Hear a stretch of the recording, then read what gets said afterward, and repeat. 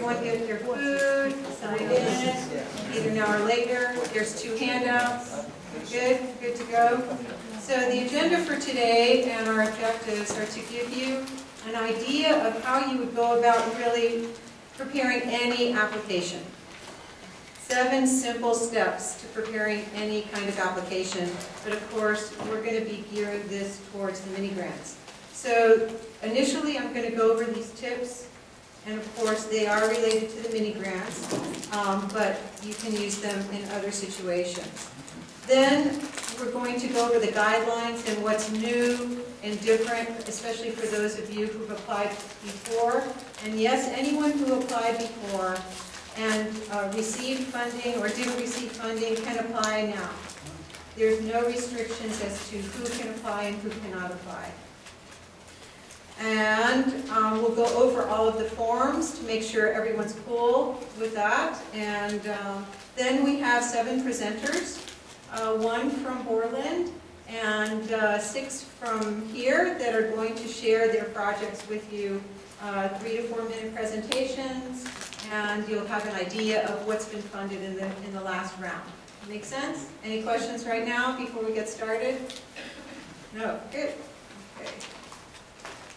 So the first step of any grant preparation process is to know the guidelines. And a lot of people will read the guidelines and then never read them again while they're doing the process. You should know the guidelines. So in the case of the mini grants, we called it 2010-2011 mini grant guidelines. You can't miss it, okay? If you have an idea, the first thing is to develop your idea and think about who is going to need to be part of your project. If you do this in the order in which I'm sharing it, you will have a speedy and expedited process. If you decide that you have a better method of doing this, I will tell you that it will be very painful. So if you stick to the order of the steps that I'm giving you, life will be good. As soon as you have your idea and the kind of people you would like to have as part of your project, give me a call or send me an email, and we will meet, and you will go, I'll give you a checklist of what exactly you have to do, in what order, and you should be fine. There's plenty of time between now and October 1st to do this work. So the sooner you have your idea and the sooner I get with you, the easier it will be for both of us, especially if everyone in this room decides to submit a proposal, right? So step 3 is to create your timeline. And what that means is you're going to visualize the process from birth of your project to death of your project, to completion. And that means within that 1-year period of time from you'll be awarded November 1st, and we really do expect you to be done by October 1 of the following year. So you visualize this timeline, all the steps and all the people that are going to need to be involved with you, and at what time these people are going to need to be involved with you. And this is a giant guess, right? You're just guessing. There's no right or wrong. I can help you prepare for this, no problem. Hopefully we didn't lose anybody. Hi Katie, you still there? Okay. So then you take this timeline and you create a budget that feeds from your timeline. You can figure, you know how much time these people are going to be working, you figure out how many hours these students are going to help you work, or a consultant, or when you need the equipment, what equipment you need, and then you figure out how much it costs. If you can't figure it out, we will do it together, and I will work with finance to help get the numbers for you. So one thing we don't want is for everyone to be calling finance to get numbers. You would be calling me, and then I call finance, either Grace or Nadine Smith, and get the numbers for you, right? That's the best way of doing it. Then, after you've got your timeline and your budget, we have to decide Yes or no? Yes, this is feasible. Yes, this makes sense. Yes, this is not too expensive. Yes, this is not ridiculous. It's not going to cost us $500 per student to train them to do something, right? We need to figure out if this makes sense to go forward or if we want to stop. And why do we do this way? Most units on campus do not do feasibility. What they do is they start writing the narrative. And then when they're done with the narrative, they write the budget and their timeline. So they're already into it. They can't stop. They've committed too many hours. In this case, if we do it my way, you will be either into the project knowing full well that it's going to be tight and successful, or you're going to stop and you won't make anybody else go through any pain with you to prepare something that's not fundable. Make sense? So the reason why the library's grants program has been so successful is because we do this feasibility go, no go. And a lot of times we've said no go. Where's John Nemmers? We did one with John and we said, this is absolutely ridiculous, we're not going any further. And he's still willing to work with me. Step 4. Now you're into the narrative. Now you're going to start answering the narrative questions that we have for you. These are just some really quick tips. You never want to use the words would, should, could, may, maybe, not sure, we're thinking about it. You write as though it's going to happen, even though you don't know whether we are all going to be on this planet when this grant period starts. You pretend as though this is reality, and you write in very active verbs. This will take place, and you will be successful. Funders do not fund people who are not sure that they know what they're doing, at least verbally. Pretend as though the reviewers have no idea about your project. So using technical terms, using terms that you use in your field is not appropriate for the reviewers. And less is more. If you use bullets, that's best to describe what you're going to be doing. So when we say the word narrative, we're not saying that you have to write full sentences all the time. It's really great when there's white space, and it's really great when there's charts, and it's really great when you use bullets. 4.5. The reason this is 4.5 is because we want you to do this at the same time as you're starting to do your narrative. It would be good if you figured out who's going to benefit from the project ahead of time. As project people, sometimes we forget who's going to use or benefit from what you're doing. You need to know which courses are going to be using your materials. If it's new digital materials, you need to know which kind of students are going to use this information, which kind of faculty are going to use this information, or your new resources, or your whatever. And then we would like you to ask them for letters of support. So there's two kinds of letters or emails. There's the email that says, I'm committed to helping you do X, Y, Z, which says to the committee, you talked to the person, they said they would do it, and now they're committing in writing. A letter of support says, this is a great idea, I think you should do it, and this is why you should do it, and this is why it's significant and why it's important. Okay? So if you're creating this for all of, let's say, the Russian faculty, and this is making information available in Russian, or making information available in Spanish, you want to make sure that those faculty members who would use this project result have given you letters that say, I will use this project result this way, or this is an important addition to our tool chest. Make sense? If you wait and ask for your letters in step 5, 6, 7, and 8, you won't have your letters, right? Because it takes time for them to do their work and get them to you. Step 5. So you're going to complete with your team the first draft of your project and your project ideas, and you're going to ask people for feedback. A lot of people don't like to do this because it makes them feel inadequate or whatever that is all about. But it's feedback that makes the world go round and makes a really fundable application. Many times I send stuff out and it's red when it comes back to me. And I usually think, wow, this is great. What help I've received from the angels out there. And now, on your cover sheet, and we'll go through the cover sheet, there's a place where it says initials. The person has to actually initial that they have agreed to provide you with help or resources. And that's on the cover sheet. And then you're going to get your letters of support, step 6.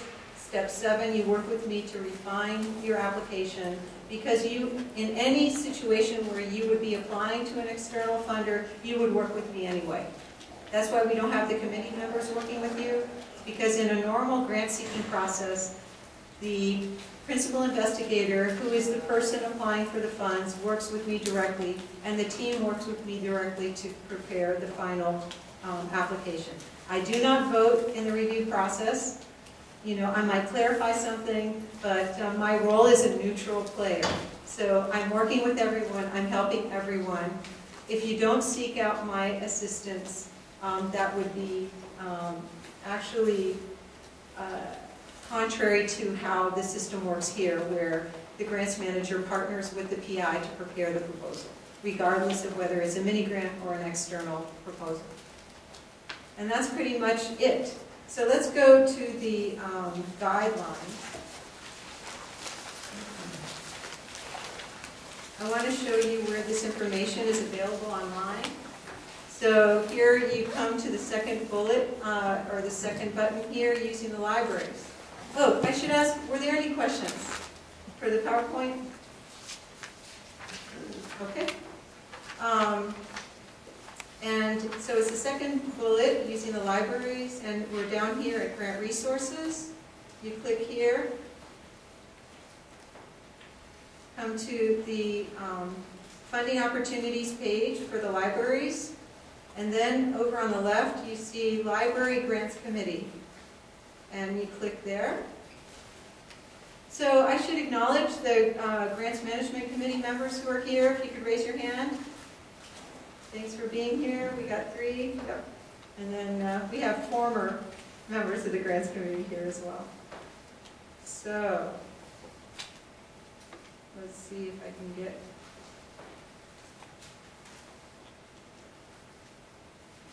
Here we are. So these are the mini grants. Let's go here. How to apply. So your deadline is Friday, October 1st by 5 o'clock. And we will now go to the guidelines.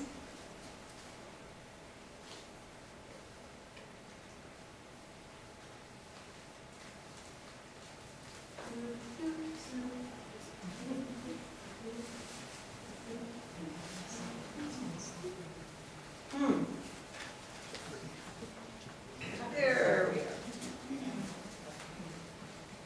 Okay.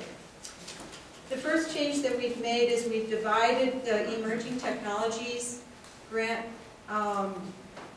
opportunity and taken it out of the mini grant program. So it has a separate deadline completely, February 1st. The projects that we're going to entertain in the mini grant program are up to $5,000, and the projects that we will entertain in the emerging technologies guidelines are up to $10,000. So if you click here, then you'll go to those guidelines and you can see what the difference is. And we should do that maybe.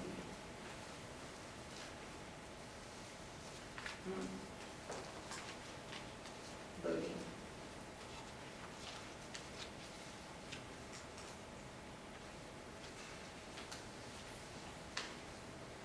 Great if we could get a little more memory into this.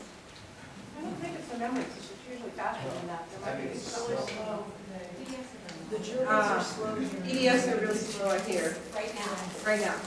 So what we would like you to consider here is that for the ET, Funding is a separate category with a spring deadline. Emerging technologies funded projects will develop and or implement innovative tools and or functionality for libraries' customers, including proposals that support research discovery and scholarly collaboration. Applicants should avoid applying for projects which already have been implemented by several other academic libraries. Projects in a post-library 2.0 world that use existing, evolving, and or mobile technologies in new ways for practical application to library services fit well in this category. So that's the big difference between the mini-grants, which could be anything, and the emerging technologies category. So we have here the links to the proposals that were funded in the last cycle that you can take a look at. The eligibility, this competition is open to any library staff, up to $5,000.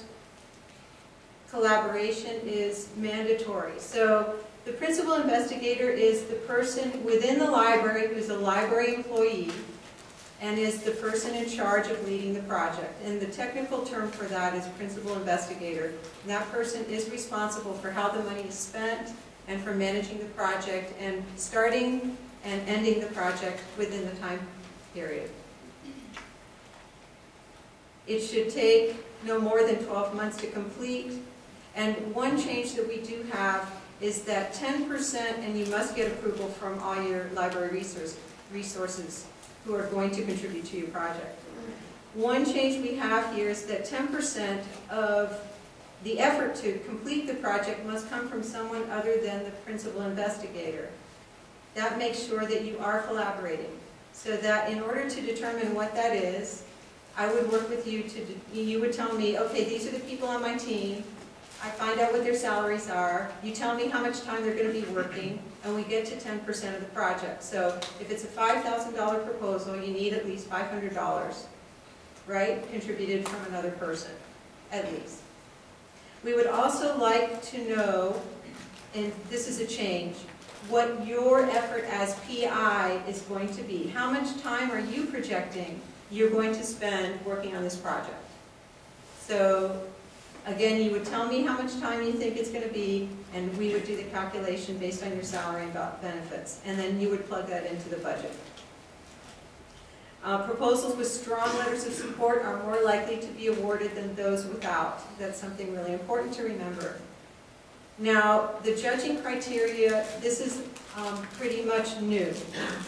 The proposal support for library professional activities that enhance access to and academic use of information or that support the instructional, research, and public service endeavors of the libraries and the university, and the degree to which the proposal justifies a specific need for the project. Okay? That's the main thing that you're going to be judged on. Other aspects that you're going to be judged on. Is the presentation complete? Do you have your match? And do you have listed all of the necessary tools that you're going to need to make this happen? We would like to know from your application what you think the potential for long-term benefit will be for the libraries and for the university. And the last thing you'll be judged on is the degree to which the proposed project is innovative in terms of being the first or one of the first such projects in the country. That would also give you higher marks. So you can identify your project as seed grant money, the $5,000, and we know that this is just the beginning of a bigger project, or it can be self-contained. It can have a beginning, middle, and an end, and that's it. Then you're done. So if for some reason you're doing a digitization project, then it needs to be determined whether that would be done in-house or whether it would use the Internet Archive as an outside vendor. And so here are all of the guidelines for using Internet Archive, and we would work with you to determine that and work with the Digital Library Center and with Kathy Martiniak to make sure that you're actually taking the right approach. Any questions on the guidelines? I'm going to move to the forms, and then we will listen to the presentations by our guest presenters. Questions? Ready to pass? Yes. You talked about the salaries and benefits. What's the formula for benefits? I do that. Huh? You don't have to do that. All I need to know is the percent of time that your people are going to be working on your project. And then I get it from finance. And then I give you the figures, and you plug them into your budget. Just wondering how we figure out if it's $500 or whatever the percentage is, if we don't know what the formula is. I give that to you, and then we know right away. And in all of the grant seeking that we do in preparation, I'm always doing the budget with the PI and with finance. So it's nothing different than what we would do normally. Yeah. What we try to do in this mini grant process is simulate actual development of a proposal the way we would do it for an external funder. Good question, though. Thanks. So here we go to the cover sheet. Loading. Everybody has a cover sheet that's next in the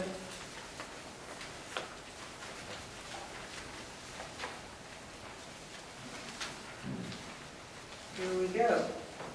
So we do want to know if this is the first time you are a principal investigator here at the University of Florida presenting a proposal for the first time for evaluation.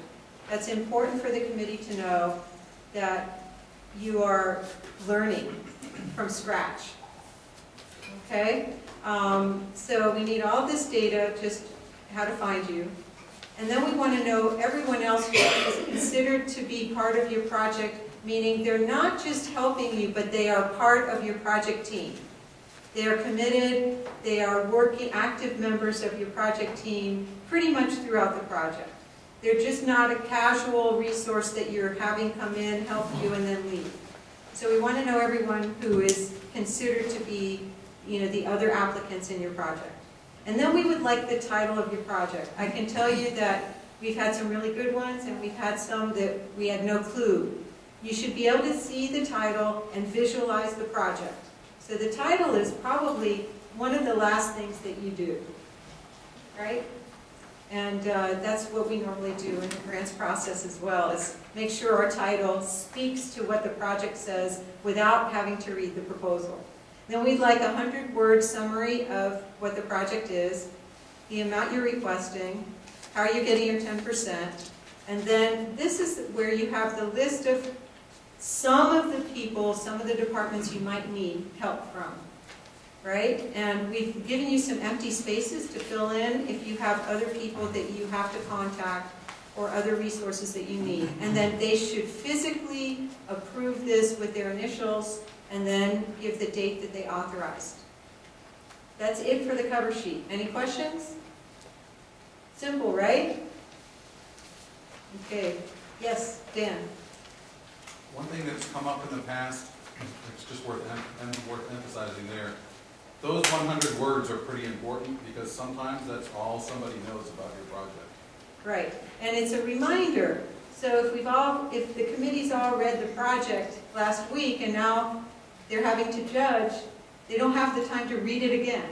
So those 100 words are, again, the last thing that you do. The cover sheet is not something you do in the front end. Something you do kind of at the back end. Even though it looks really simple and you want to get the simple stuff done, those simple things can really hurt you in the end if you don't have a good strategy. So this is the list of the questions that we have for you that you would answer in your narrative section. That's no more than 3 pages, single-spaced, and it should be legible. You would send your electronic copy to Suchi, who's my graduate assistant, and here's her address. So you're going to describe the project, its goals and activities. You're going to state why the project is important. This is new. Compare and contrast the proposed project to other similar projects in academic libraries. Why did we put this in? Because most grant proposals from external sources now mandate that you compare and contrast your program or your research or your project to what others have done. Because it's likely that they know about those projects and they want to make sure that you know about those projects and are not reinventing the wheel in a vacuum. So this takes a little bit of research, but you will learn a lot about what other institutions are doing. Briefly describe the resources that you need. What's your action plan? This should look like a plan, a chart with dates, just like a timeline, and activities and the people who are working in those. Yes? Can you briefly explain what people should do in order to get to information about what other grants have been done? Like what the major websites are? Yes, so I don't know that we would anticipate that these projects would be these big projects that major funders would be putting on their sites. What I would anticipate is that there are other libraries through your connections or through connections with other librarians, or ALA is another resource, or ACRL, another resource, that would give you some idea of who else might have already done what you're thinking about, or, and it's likely that your projects are going to be too small to appear in IMLS, Institute of Museum Library Services. Maybe in LSTA, we could look at the State Library and Archives list of funded grants and see if there's anyone in a public library or another academic library who's done that. Joe had a response. I would just recommend a general literature search. We're all librarians. Go to the library journals, go to academic journals, and look up your topic in the journals to see if anybody's written down a thing or two about them. Maybe you have a new angle to the project that wasn't discussed in the article, or there was some conclusion they came to and you want to test out a new conclusion. So that's a great way to just follow up and try and find out if those have been done, because if they've been done, people typically write about what they've done. Yes, and just be clear that you're writing about a project and not a grant, okay? So don't think grants, think projects. Let's see, the action plan, if the project is to work with the collection, tell us about the collection. How are you going to measure your results? This is one of the hardest things that people, it's difficult for people to do this part. And I will work with you on measurements, and you can measure anything. You just have to figure out how.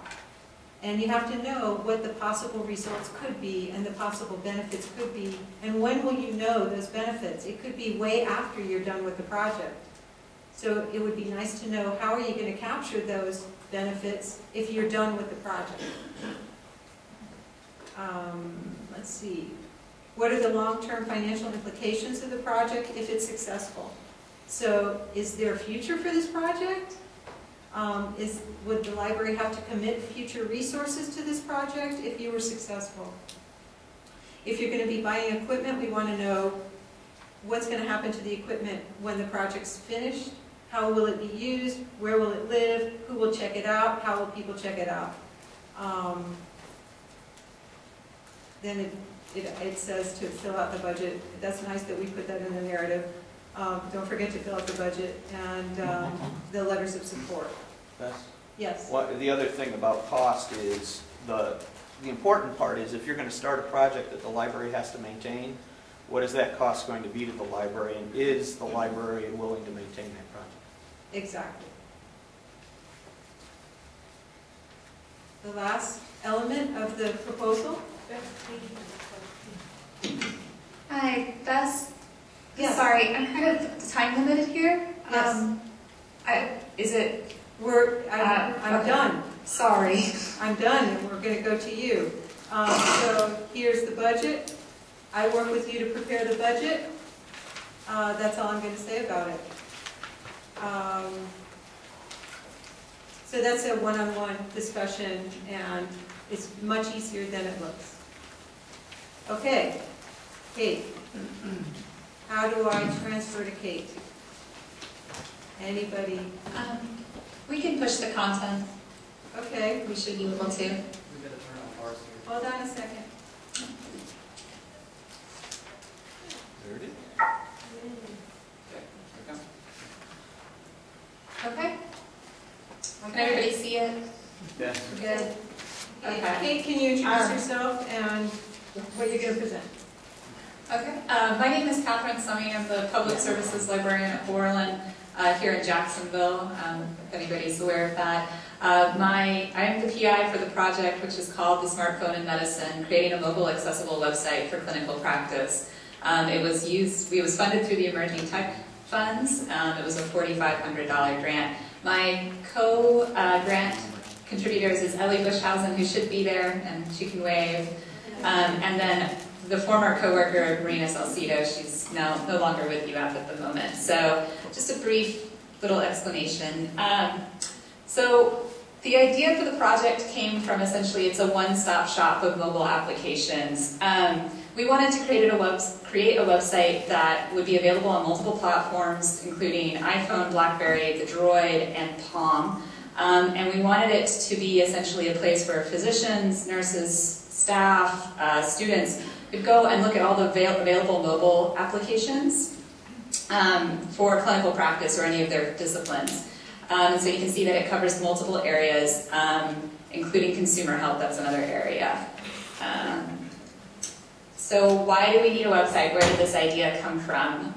We didn't do a formal survey or a test group. It really came from myself and Marina Salcido beginning to notice quite an increase in reference questions. A lot of clinicians were approaching us either in research councils or when we were walking around the hospital or even just sitting at the desk saying, hey, I have a BlackBerry, I'm a cardiologist, I need to know what's out there.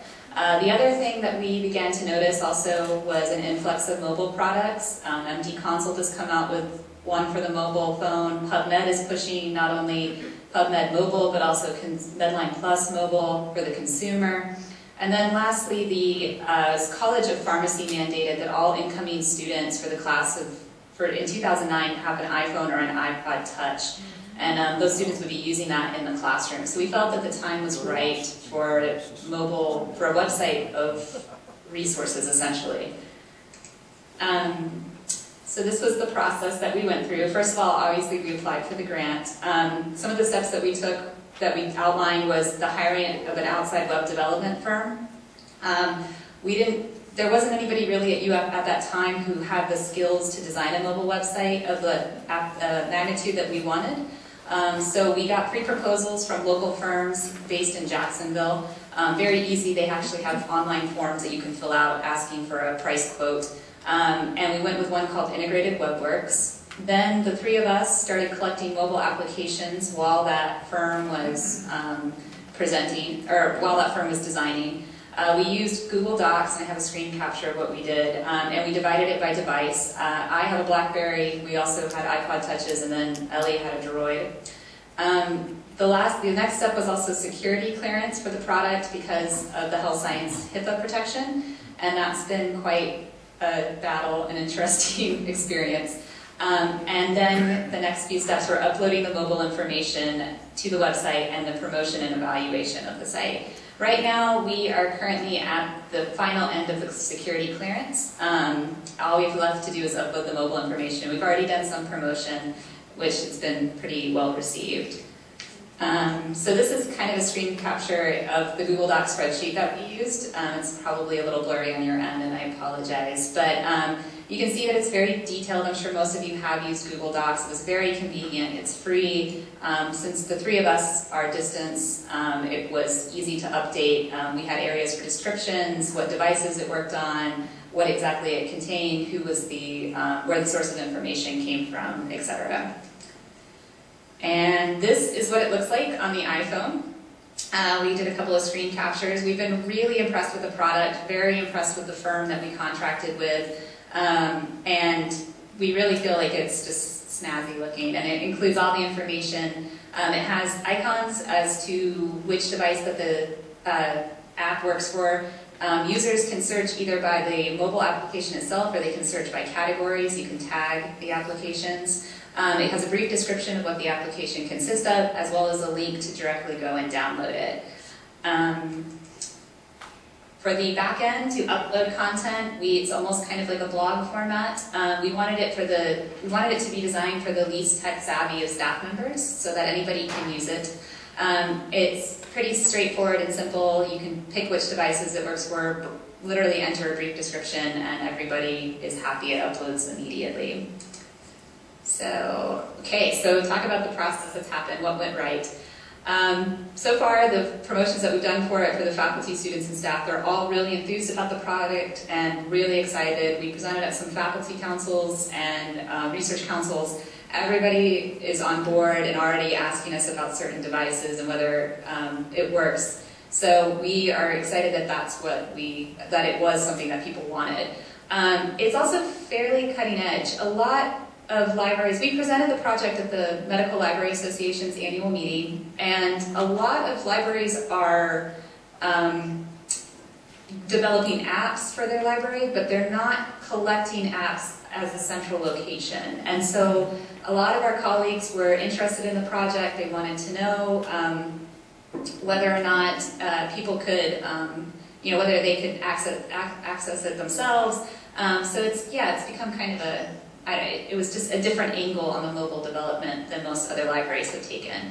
And then the other thing is it's become part of larger projects involving mobile technology. In fact, Ellie Bushhausen is writing a paper right now involving the role of mobile technology in the health sciences. And we feel like it's going to be, a nice part of what UF will eventually end up doing with mobile technology. What went wrong?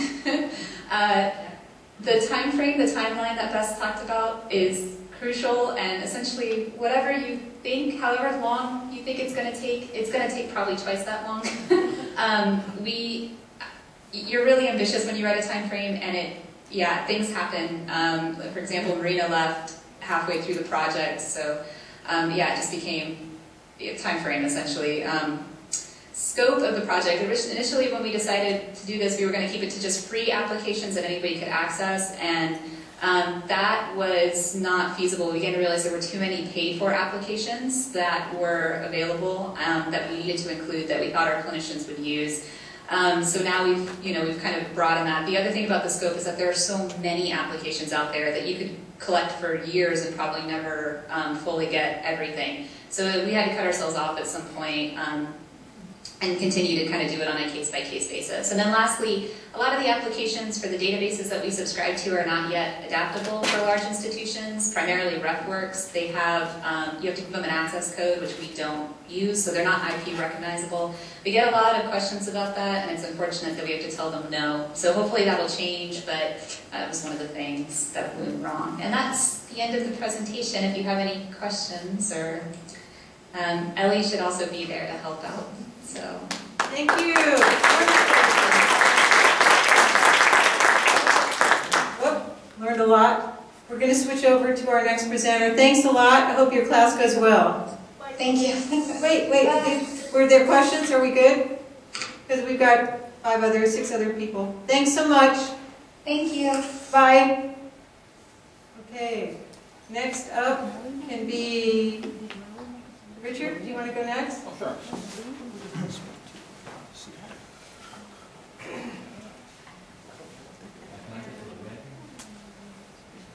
What do you need?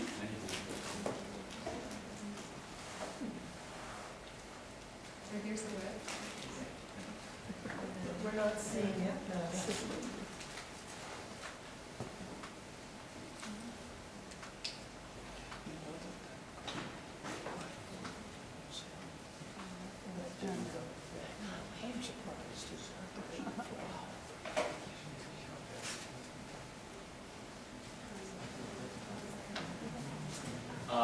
I'll introduce myself while this is picking process. That does. Richard Phillips, I'm the head of the Latin American collection, which is in this building on the 4th floor. I think most of you might know or just have met recently in cases of Orlando. Our project, is that displaying? No. Displaying all. At the end of 2007, we were approached by a professor concerning the donation of 300 or 325 very fine film posters from Mexico and Cuba, dating basically from the 40s and 50s and a few into the 60s. And so certainly we were very pleased, we received them, and they began to be housed in the Belknap collection, which is part of the Special Area Studies Department. And that is the collection for performing arts. So after a certain period of time of them being there and us examining them, we were very pleased to see the announcement of the new Minigrants project. So we thought, well, this would be a great thing. We could begin to do conservation work. And as we talked further about it, then we also began to talk about a digital dimension to it. And then as we talked further, then we thought, well, we'll be adding metadata. And so consequently, it was a collaborative effort, and that's one of the great things about the Minigrant program, but also the libraries, is that a lot of people are very willing to work together. And so we applied for a mini-grant and began the work. We developed the budget. Beth was very active in counseling us and giving us good, strong advice. Is that playing? So this is off of the Latin American Collection homepage where you can access, it's not displaying very well because of the interface or whatever. But this Professor Efraín Barradas, who's very active, very dynamic individual in the UF Department of Spanish and Portuguese, approached us concerning a colleague that he had a lot of communication with, Ramon Figueroa, who had spent much of his life collecting these film posters. So we began this project, and let's see where this takes us.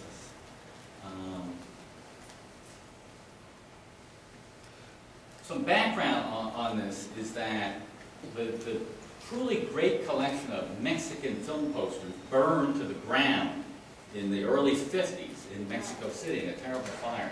So this has emerged as a great resource, not just for our campus, but beyond. And then going on to digital, it expands out a lot. And so we have created this database with all the different posters that are scanned, and there's several hundred of them.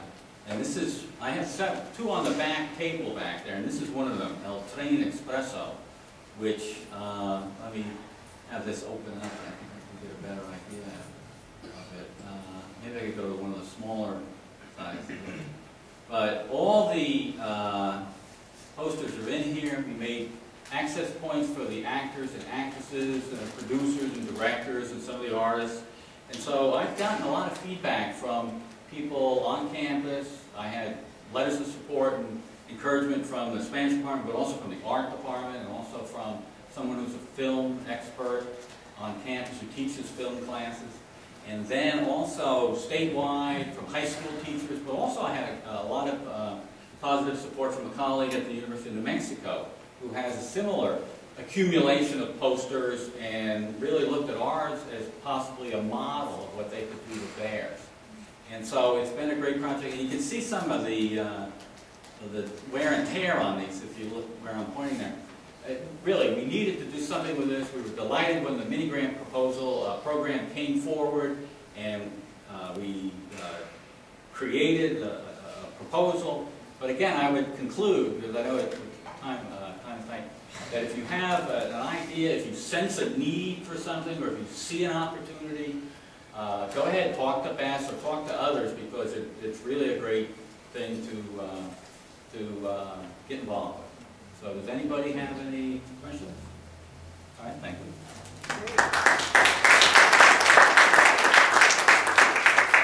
Missy, would you go next?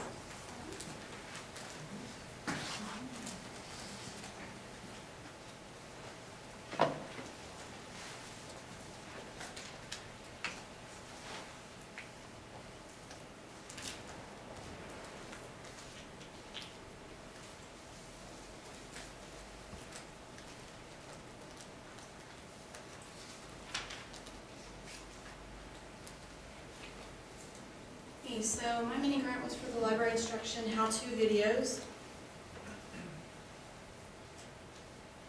Our objective was to use student assistants to create videos for purposes of library instruction. We knew that we wanted to manipulate the power of the peer, and students are really great at that. Students don't like anybody more than themselves. Peer learning, peer-to-peer sharing, peers on teams working together for lots of different things. One student learns something from another student. That student passes it on and on and on. Students, we understand that students respect each other and they trust each other most of all. So Margot and I wanted to harness this power to benefit library instruction. Our students, Nina actually still works at MSL, so you guys can go visit her there. Firdaus Baga, the incomparable Firdaus, and Pedro, the levitator. This was our team. And this slide shows some of their brain children. It's actually a total of 12 videos that we created, and Nina actually, sort of on the side away from the others, gave us the material to create one more non-textual kind of a photo animated video. Importantly, what can Margot and I, what can anybody sitting in this room, anybody on campus really do with these videos? You can embed them in your course guides or your subject guides, or students can use them in their own guides that they will hopefully start to create. If you're on the phone with a patron who is trying to figure out how to download that VPN, email them the link to the video on how to do that. If you're on Ask a Librarian and you're with a patron who just can't get the hang of course reserves, send them the link, push them the link to the video on how to get started with course reserves, how to use it. It's the easiest way to give somebody good help. Our next bridge to cross in the process is research. We've got a survey pending with the IRB office so that we can survey the first year Florida classes this fall so that we can actually evaluate the effectiveness of what we've done with these videos as online learning objects. The survey will actually use the how to use off-campus access to do research from home video, the mobile and social tools at the UF Libraries video, and how to use course reserves at the UF Libraries for the survey. Just 3. We're actually beginning to find really useful in-house applications for these videos we created, and this is sort of a happy byproduct of the project. We didn't actually anticipate this at the time, but it's a happy circumstance that's coming up. This shows you, for an example, you can create a QR code from any link, and these 2 particular ones are examples that I created pointing to our video on how to move the compact shelving on YouTube. And so you can just imagine a student totally confounded by the compact shelving. How do I move these shelves? I don't understand the red blinky light. They can pull out their mobile device, scan it, see, oh, there's a link on how to do this, and watch the video right there. What would we have done differently? We would have asked for more money so that we could have continued on with this, because as we discovered, it was a really good thing, and the students were just brilliant and so creative and fun and really self-sufficient learning units. It got to the point where we would just say, our next idea is this, and they would say, okay, we got it, and they would just do everything. And they were so good that we trusted them with that. And of course there was guidance all along the way, but yeah, we really regretted not having enough funds to continue on with our students. But best piece of advice I can give for mini-granters, everything Beth said, take it to heart. Missy, where are these on the library website again?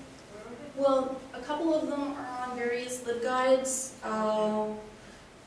They're all on our UF Library YouTube channel. Okay. That'll work. Any other questions? You use flip videos with those, right? Flip cameras? We used a variety of media, Joe. One of them, the how to print in the libraries, uses a combination of screen capture and a flip video. The how to use the self-checkout machine uses a flip video camera. Other videos use that camera in the back. So it's just your grant purchased some equipment? No. No, it didn't purchase anything. The original plan was to do that, but it got switched in the process of applying, so we actually were only funded to pay the student assistance. Great, thank you so much.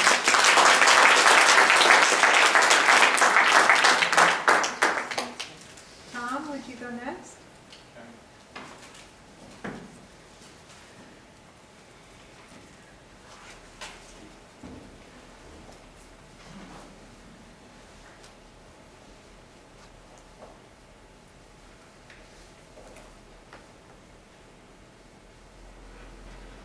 Okay, my mini grant was in 2008. It was for the digitization of the historic St. Augustine block and lot files. This kind of fell into my lap, sort of thing. In my capacity as the liaison for historic preservation and art history, and museum studies, I was working a lot over in St. Augustine at the government house on some projects, and it turned out that there was this kind of orphan collection that was developed by the Historic St. Augustine Preservation Board. It was kind of a file cabinet, basically a vertical file cabinet, and it was organized according to these blocks and lots. So each successive preservation board would organize this file material so that historians could do their research, archaeologists could file their site reports according to these blocks and lots. So I came up with the idea to see if we could maybe digitize some of this material. And basically it's just a collection of, architectural sketches, drawings, photographs. I mean, there's things on onion skin, typewritten paper. I mean, it was kind of a mess. And also, just so you know, the file cabinet had apparently fell over at some point over the years. So it was in a real mess. So even just to describe this generally was going to take some time. So the idea to digitize it to where it was accessible, what keyword, that sort of thing, seemed pretty obvious to me. But it was going to take some time and effort and money. So doing some calculations, just thinking about how much material there was. I guess there was around 10,000 to 12,000 documents within these boxes. So calculating, how much time, I talked to Lori and Lourdes and Dina, DLC to try to figure out how much time does it take to scan these sorts of things. I kind of did it backwards to see how much it would take, how much time it would take to digitize this material. So came up with the idea that I could get maybe about 85% of the collection digitized. And if we were able to do that, then here's a hidden collection that would be given universal access via the web. We would actually be preserving some of these delicate documents from future overuse. It would support the academic research programs of UF, which is really key, and it could also, of course, lead to other funding opportunities. It also happened to coincide with some state legislation that happened in 2007, which actually gave the University of Florida 32 state properties over in St. Augustine. So I thought, well, this is just everything, a confluence of all these things coming together. So it seemed very important and apropos, and still is. So came up with a plan of action. Basically, I was going to hire a graduate student because I felt that, and this was actually a graduate student who had worked with John Nemmers. She was very, familiar with historic documents and archival materials, so she knew how to handle it. She would be able to describe the materials, effectively, and so that's what I came up with. Afterwards, this is from my final report. All these materials are also in the institutional repository. If you go in and do a search under my name, Caswell, you'll find my application for the grant, the interim report, and my final report. So the collection actually now contains over 18,135 image files as of yesterday. Some of these files are still loading, even though it ended, you know, we stopped digitizing last year. Some of these things take some time, as I find out. So. Some of the things I learned from doing this was to, you know, definitely, I would highly recommend seeking advice of colleagues and listen to what they have to say, because they've been there, done that sort of thing. Absolutely build flexibility into your plan of action, because that's, you know, just gonna, you don't want to get boxed into a corner, and be prepared to roll up your sleeves and jump in. Oops, go back. Because I did find that at times, like when my grad student, you know, in between breaks, you know, there are weeks where, you know, summer vacations, those sorts of things, where I'm like, this stuff has to be digitized. I only have this much amount of time. So I actually would go in there and just like, you know, I would either take staples out so that it was ready for when she came back, or, you know, describe some of the materials. So it was definitely hands-on, probably more than I thought it was going to be. So that's definitely a thing to consider. Don't underestimate your OPS funds if that's what you're asking for. I did find that, that it got eaten up a lot faster than I was expecting. So definitely ask, especially lawyers, about how much to pay your student. But I was, you know, definitely paying my student a little more because she was doing descriptive data, that sort of thing. So there's things that you could maybe do, and then just have the person just, you know, scanning. I don't know. And definitely monitor your funds. And then, of course, last but not least, invoke the power and sage advice of Besta Farber. She is probably the most valuable thing we have going as far as grants and grant writing, because now, using this as a seed grant, I've just recently submitted with John Nimmers and Jim Cusick an NEH grant for $350,000. So hopefully we'll hear about that next year as a successful grant, and it'll all be because of the mini grant. Any questions? Comments? I have a comment. I just went to the Florida Historical Society meeting, and the archaeologist of the city of St. Augustine made a presentation using some of these materials in his presentation about, you know, what the layers of history are underneath the streets of St. Augustine. It was fascinating. Everybody was like knocked out by this presentation. Yeah, Carl is really great. I got to work closely with him during my sabbatical, and he's actually one of our partners in the NEH grant. So if that's successful, a lot of his material will be part of that grant, because we are definitely getting into the uncovering layers of history over at St. Augustine. So it's real exciting stuff. Yeah.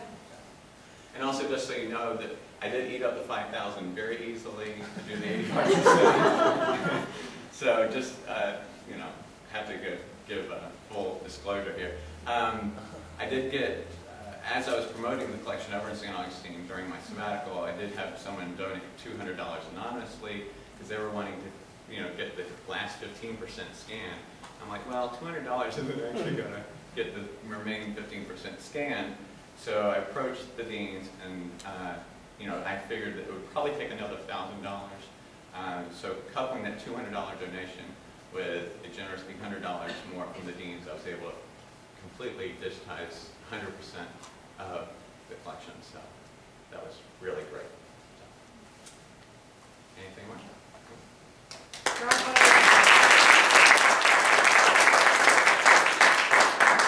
So Dina?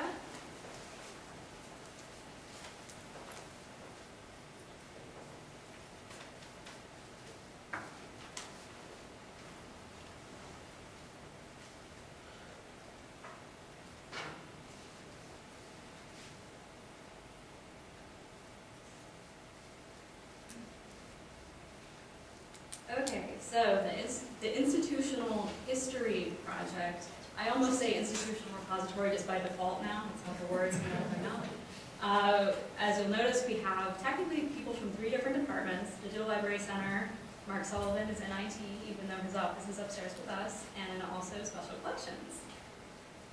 So what's in the name? Does anybody know what's happening on this screen right here, besides a bunch of places, people, things that you might have a degree in? dead guy. They're all Department. They're all dead. Well, they're not dead, just the names. The names are dead, but the names live on in history. All these functions continue to exist right now. Normal college, would you know that that's education? Maybe not. So maybe we need to have a way that you know that. This is what we look like right now. Also, if you'll notice, university seal, you're not supposed to use it, but it's dead, so I'm pointing that out. You have monogram in all of our colleges. So how do we get from there to here? Well, even just in 50 years, using the university record, which has been completely digitized and is in the institutional repository, this is where we went, slowly, gradually, and even you'll notice in the 1960 to 61 division, we have some things that are quite a bit different from the way things are now. Physically, if we need any further illustration, we've come a long way, baby, so let's keep going. How do we make sense of all these things, looking at the history? How do we get it all in one big place where everybody can look and know that somebody who knows something has looked at it and said, this is correct, this is how UF evolved. So we hired 2 student assistants in special collections to identify names, dates, transitions, and hierarchical changes from authoritative sources in the university archives.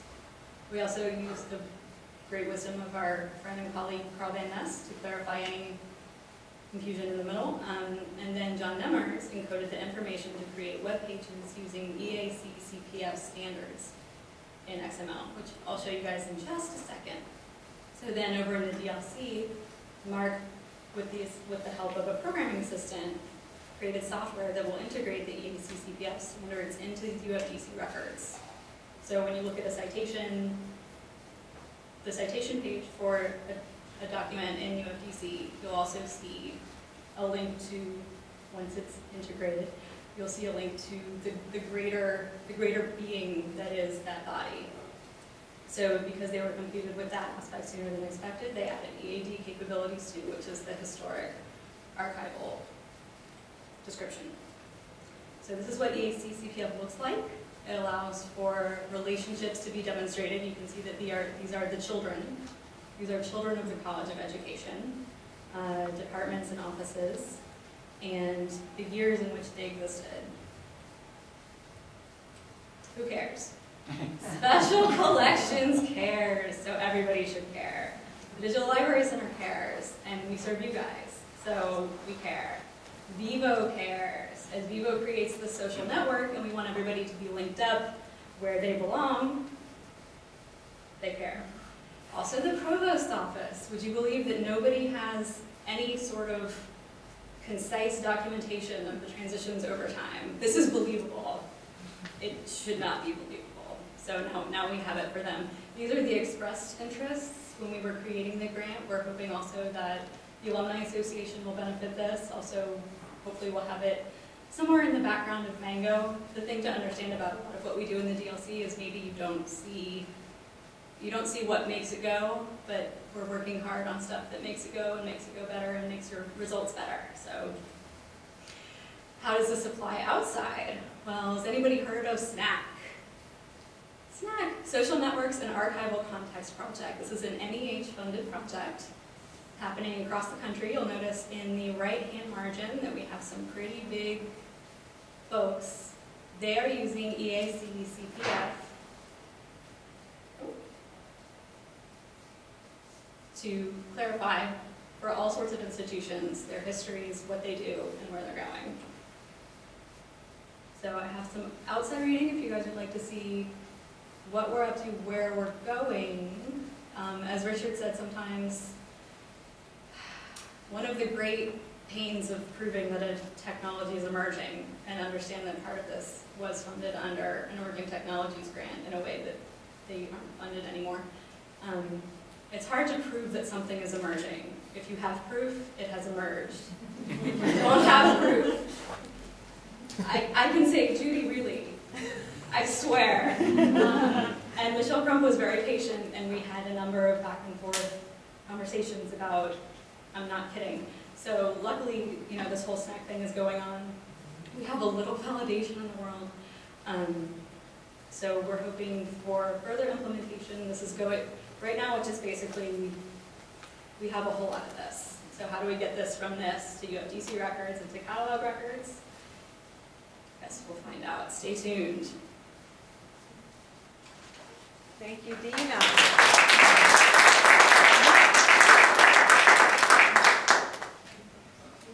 Okay. Ellen Knudsen is going to present, and she's one of our newest faculty on her project. I've got to put it on the computer. Yes. Stacy, can you help her a little bit?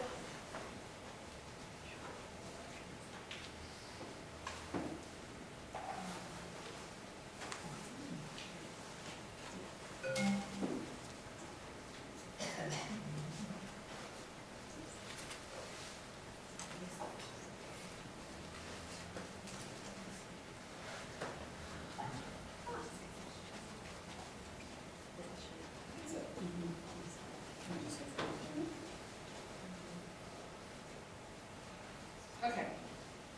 So Artbound is the name of this competition that I'm running and in the process of putting up the exhibition upstairs.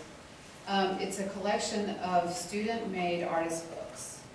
I sort of, when I saw the mini grant, I thought, is this a way? Could I, try to make, I was here for maybe 3 months and realized there's not a whole lot of artist books. There's a lot of book arts materials, which is, printing history and type specimen books in the collection, in special collections. My position is associate in book arts.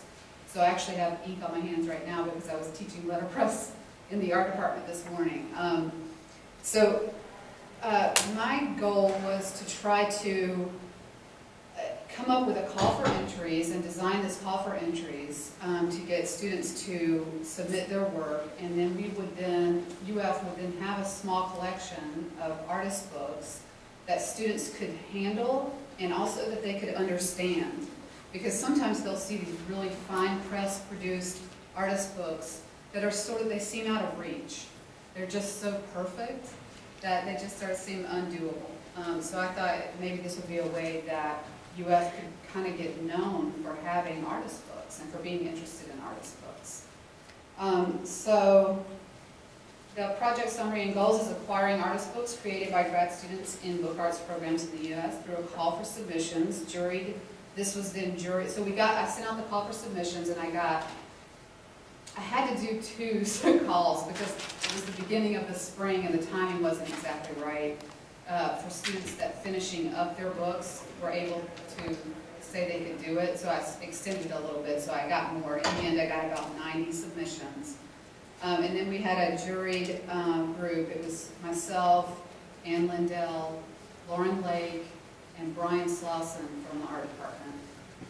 And we looked at these images of the books and chose the best. We voted, and I came up with a way to judge these books. And that was one thing I would change for the future, is to maybe be able to look at the actual book instead of a picture, because sometimes that can make or break the book being chosen or not. So the exhibition is going to happen September 1st. It opens, and it'll be open for a month, and it's the 33 books that we selected. There was a first, second, and third place, and there was a purchase award, and then the rest of the books were purchased, but only for a set amount of money. So the benefit to the student, to the grad student, is that they get their work in a major institution. There's going to be a website, just a real simple website for it. That's in the works too. And then I'm thinking about doing a blurb.com book, like an exhibition catalog. And the way that works is the only investment would be my time into making a PDF and having this book available for purchase. So there's no cost involved up front. So I think I've kind of already explained the rationale for it, but I'll read this anyway. The exhibition and acquisition of contemporary artist books created by grad students will invigorate the libraries and introduce UF students to a broad range of books being produced by peer artists. Again, when I think somebody was saying the peer-to-peer thing, that they don't like anybody better than themselves, that's very true. They can understand, and the books are more simple, like I was saying, than a fine arts, a fine press edition of a book, so that they're easier to understand and more accessible. And then I think I have images. Oh, call for entries. So I did a call for entries, and as a book artist myself, I'm a book artist, I've done a lot of juried exhibitions. And so I kind of looked around at a few different calls for entries, you know, and I thought, this is the one I thought was the easiest. And so I kind of looked to other examples to put together a good call for entries, and it worked really well. I was glad with that. Collection of the entries, that was an interesting procedure because I was just hoping that they were going to send me their stuff, and they did. And then when we picked the books and I notified people, most people were pretty good about getting me their books. I was a little concerned that some people wouldn't want to do it if they didn't win or whatever, but it turned out really well. And then some of the books needed to be photographed. The three winners, the top three winners were photographed for a digital collection. And then I needed to photograph some of the books because the photos weren't good enough for putting on a website, so we did that. And then I've worked on the exhibit design and the logo and all that stuff too. And I don't know what I would do differently except for maybe looking at the physical book, but that's a lot to ask. People, that's a risk for an artist to take, to just mail someone your book. That's my only hesitation with doing that, is I don't know that I get as many entries. And so but I do hope I get to continue this. And I put some of the images in. This is the second place winner. There's another shot of it, and I can just go through these pretty quickly. This one is Memphis College of Art. There's another shot of it. This is a flag book. These are all going to be upstairs in the exhibition. This is a little tunnel book, and they're all reproduced in different ways. Like I letterpress print all of my books, but some of these are done with letterpress, some are screen printed, some are inkjet printed, and some are combinations of those things. This is a tablet magazine that is just drilled.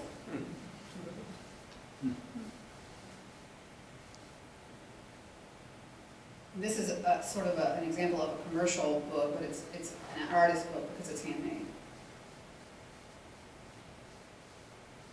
And there's a lot of handmade paper in the books that you're going to see, so yeah. A question just came to mind as you're talking about would be copyright and royalties. Is there any of that you came across in having to work with the artists? In what way? Well, somebody's submitting their own personal work, so I would imagine that Yep. belongs to them in some fashion, so there's copyright with that. And then if you're thinking... You mean to put it on a website? Well, website, exhibition, I mean, there's... Well, I mean, there is, when the student had to fill out their call for entries, they had to sign, their call for entries saying that I give you permission to show and photograph. Yeah, that's all. Yeah, that's an important part of a good call for entries, is that kind of release. Yeah, so we did that. Thank you. Okay. You didn't mention, you also bring some income. The fees. Yes. Oh, yes, Yes. there was a fee for the call for entries, that's true, I forgot about that. It was 20 or 25, I think it was $20 entry, and they could enter 1 to 3 books, up to 3 books. So, yeah, we made a little money doing it that way, and that's a standard operating procedure for a call for entries and for juried exhibitions, that's the deal. Great, we have one more and we'll be out on time. Thank you so much. Okay, Stacy?